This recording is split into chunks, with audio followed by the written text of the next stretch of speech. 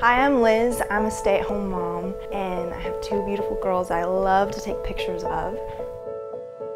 So life as a mom, you barely have time to even feed yourself. Like, I think I sometimes get to lunch and I've fed my children, but I haven't eaten yet. And I'm like, oh, eating. So camera camp sounds like, oh, how am I gonna have time for that? I barely have time to feed myself, but it's awesome because it's online and I can do it when on those days both children are actually napping at the same time, or at night if I have energy I can get online and access it and go at my own speed, at my own rate, and take it in a little bit at a time and process it and understand it before I move on to the next step and do it at my own convenience.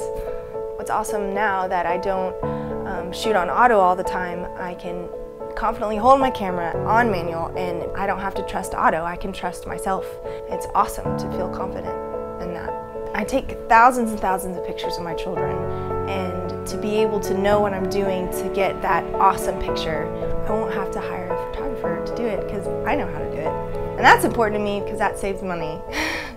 That makes my husband happy. I don't know, I just love taking pictures. It's a passion of mine, and just to be able to do it and learn more from camera camp. And it's not intimidating, it's easy. But that's a tool that helps you get from intimidation to, oh, it's easy, I can do this. Like, it's not hard. It doesn't take a genius.